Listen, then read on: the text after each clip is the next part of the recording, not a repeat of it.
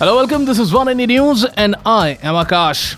Though India lost the third and the final ODI against England in the Eden Gardens, but it was a great joy for cricket, especially as far as India is concerned, as they witnessed some amazing knocks by Kedar Jadhav.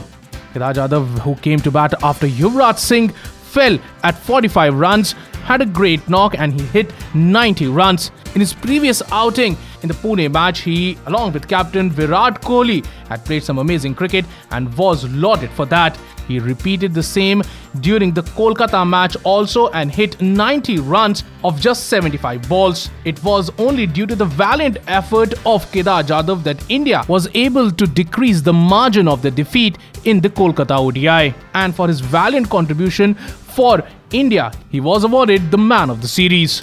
With just few international matches under his belt, Kedar Jadhav showed the calm and the composure of a senior cricketer while being on the field.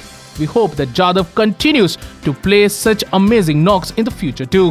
Well, that's all for now, but for more news and updates, log on to oneindia.com and please don't forget to like and share this video. Also, please don't forget to subscribe to Oneindia News YouTube channel.